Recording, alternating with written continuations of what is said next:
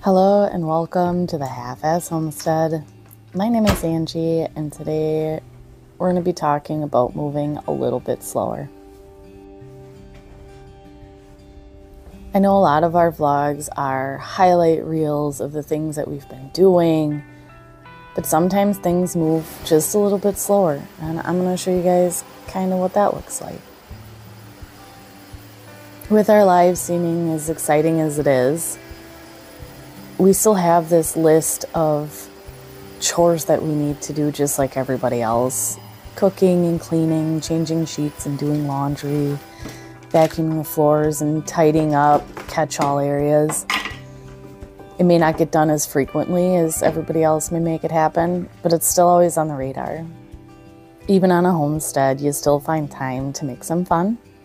And one of the things I like to do is go antiquing. I happened to find this hand crocheted coverlay on Marketplace for like 20 bucks. How beautiful is it? Once I've done my inside chores for the day, or the morning rather, I like to head outside when we're at probably the coolest part of the day while being provided sunlight. Get out in the garden and start the harvest and plant maintenance. This year we grew a lot of cool weather varieties. So not so much on the tomatoes and peppers, which is good because this was a terrible tomato and pepper year. But we have all kinds of cauliflower, cabbage, and broccoli. So part of the maintenance is the unself-blanching heads that I didn't realize I planted this year. So what you like to do with cauliflower is tie up the leaves over top or they turn yellow like the one here, but it's still beautiful and delicious. It's just not white. A little bit of harvesting some herbs for some lemongrass and mint tea, which is something that I drink a lot of in the summer. And it's super easy to make. I just take some lemongrass leaves and some mint, put them in my tea ball and drop a couple tea bags in some hot water and brew away. I like to make about a couple quarts or a gallon at a time, and that gets me through the whole week.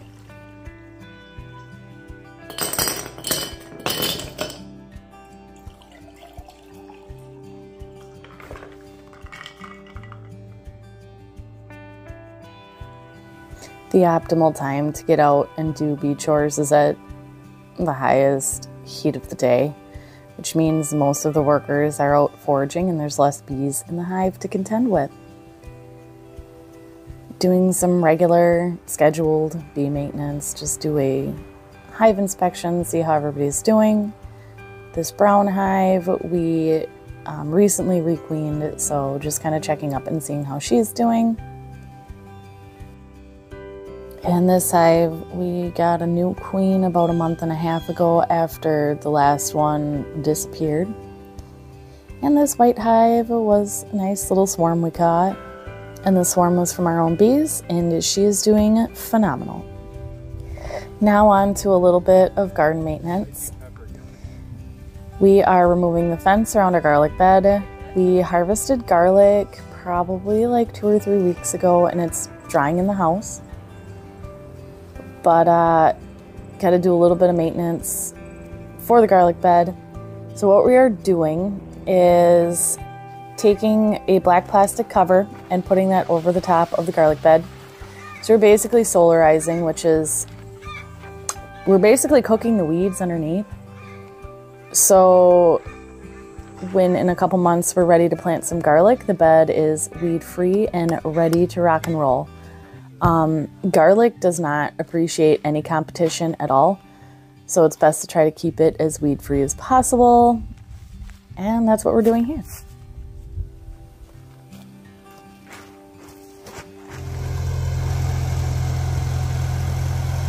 And another method of having fun and playing on Marketplace, and we got this driveway grater for the International, and he's given it a nice little test.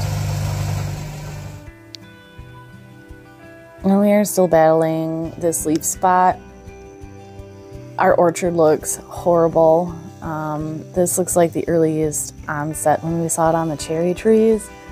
But this is what it looks like when we're treating the orchard with the copper fungicide. And since we are looking at a school night, one of the things I like to do the most is grab a glass of wine, pull my hammock out into the yard, enjoy my beautiful garden that I've worked so hard on curating, grab my laptop, and start a little bit of editing for my videos so I have a little bit less to do on the weekends, and enjoy nature. I'd like to thank you guys for watching, and I will see you guys in the next one.